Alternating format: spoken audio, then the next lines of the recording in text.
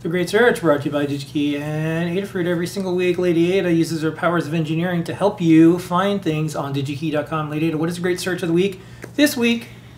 Okay, this week, we're going to build on last week's NPI, which was that headphone amp. This week I'm going to get the headphone connector, because I realized a lot of people actually have been emailing asking, like, where do you get these headphone connectors that you're using? This one's quite nice. So let's go to the overhead and I'll show it off real fast. So for the little gamer board prototype, underneath here is the headphone amp. That's the Maxim part that we showed off last week. And then this is the little headphone jack. And I really like this style headphone jack because it's quite slim. It's surface mount only, but it's TRRS, which can be nice because you can get the microphone output. And it's not that much bigger than like the jack itself. Like sometimes these are really kind of chunky, but these are very slim. And they're slim enough that they fit between the headers on this board. So let's find this jack. This one actually in particular does not have the through-hole pads. I found that you don't need them, but it does have a cutout on the PCB. So this is actually kind of nice, I think, because usually the most strain comes from pushing into the board. You don't want people to, like, push and shear at the same time. So there's a little bit of a cutout. You can kind of barely see the little U. There's a little piece of plastic that goes into the board that just kind of gives it a little bit of mechanical strength. So let's go to dig.com, Digi-Key.com, and let's search for, so these are weird. They're not, you'd think that they're called headphone jacks, and they kind of are, but they're called phone jacks, right? Because just historically, if you look at old like videos or photos, these were used for telephone systems. That's kind of what they were. The quarter-inch type were used for plugging into a switchboard. So they're called phone jacks. Or barrel audio jacks. So we're going to go to barrel audio connectors. And it's funny is like there's a lot, but somehow there's less than I expect. So you can get like kind of anything, and sockets and RCA type and panel mount and all that. What we're looking for specifically is like this industry recognized diameter. We want 3.5, which is 3.5 millimeter, otherwise known as eighth inch. Quarter inch is 0.25 inches, 6.35 millimeters. Eighth inch is not actually eighth inch, it's 0.14. So it's like a nominal, right? One thing you learn as an engineer is like everything's exact until it's nominal. Eighth inch nominal is not 1.25, it's 1.4. So just keep that in mind. Searching for that. Okay, so let's see what we got. Okay, so these look more reasonable. So there's all sorts of types. There's wire, inline. There's this, which is actually kind of close to what we're looking for. Through hole, more panel mount or inline. So let's go for, we want active and we want jack, and we don't want dual or triple, right, where you have 3 to 1. We want singular. And we don't want RCA. So that's fine. So let's apply that filter. And then one thing that I looked at was some of these are called cutout style. And I was like, what is this? So let me show you. Hold on. So let's do not panel mount. Let's do surface mount right angle. And there's board cutout and there's non-board cutout. And apply all. So board cutout type is interesting.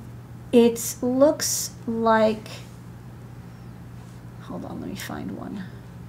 Because it was like unusual. I was like, oh, what is this? Surface mount, board cutout. Okay. So this is board cutout. And here's something interesting about this design. You see how the legs kind of come out from the side? So this is something where you actually have, you want to have like the jack be centered on the PCB, not rising above it. Usually like we don't want, if you want to have like a very elegant design, right, you want to have the USB jack come out through the center so it's kind of floating in the middle of the circuit board. You can do the same with headphone jacks. Let me find, this is another one.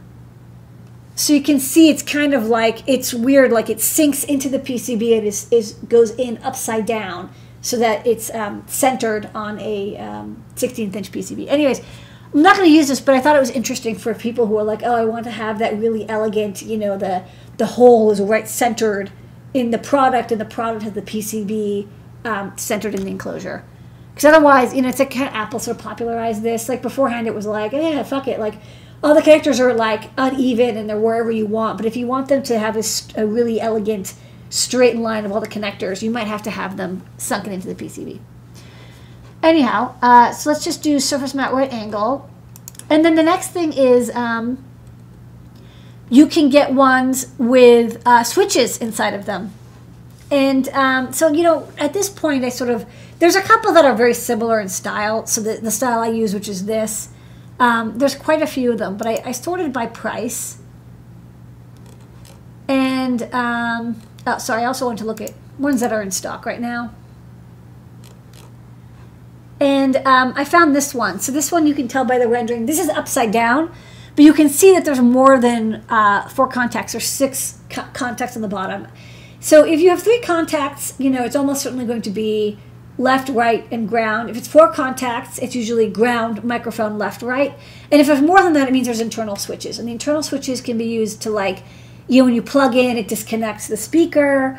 Or you can use it with a very light pull down to indicate whether, you know, something has been plugged in, to either turn it on or to you know, enable audio output at all. Like, there's no point in turning on the audio subsystem, maybe if the headphone isn't plugged in. So you can check out the data sheet. And yeah, it has a bunch of contacts, and so this is what it looks like. So, you know, normally you plugged in and you get ground, mic, left and right. And then when it's unconnected, the left and right are connected through to 5 and 6. Which lets you, you know, have an internal speaker or, again, some detection that says, like, okay, the headphone's not plugged in. You know, it would be really great if headphones had, like, a separate switch that was not routed, like it wasn't going through the audio line, like line path.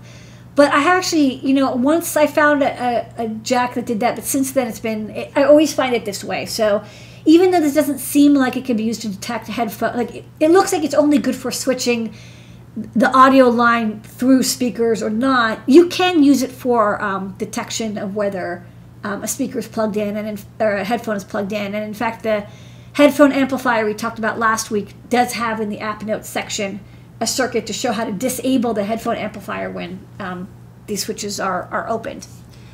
So that said, this is a very cute headphone jack. It's got the mounting holes, so it's kind of nice. I don't know if you need a board cutout. Oh yeah, you do. You can kind of see it goes a little bit underneath.